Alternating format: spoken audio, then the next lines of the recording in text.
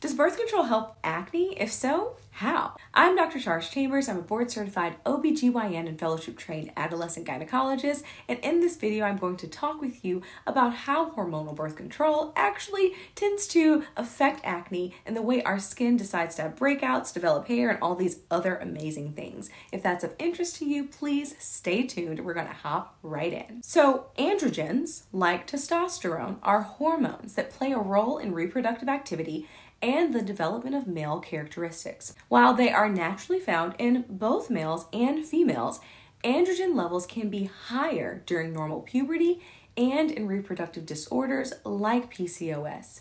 Androgens also initiate and maintain acne and hair growth. Combined birth control pills, those with both estrogen and progesterone, help treat acne and excessive hair growth in two ways.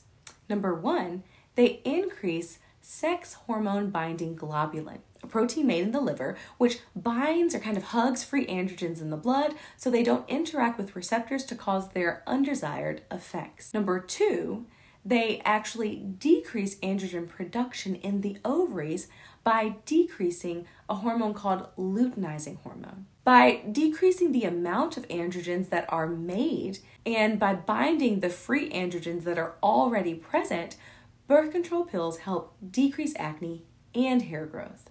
Numerous studies have shown that combined birth control pills reduce both inflammatory and non-inflammatory acne. It's not uncommon for birth control pills to be added to dermatology regimens to optimize acne treatment. So, important points.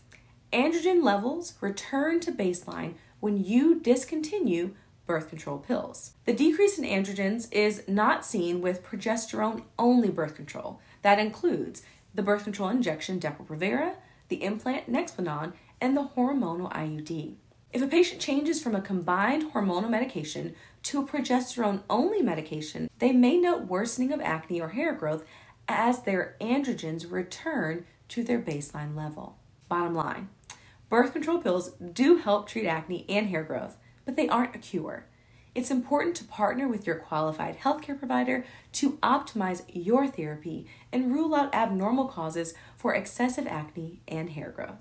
If you learned something new in this video, please like, comment, share, and even subscribe. I'm Dr. Sharice Chambers. Thank you for watching.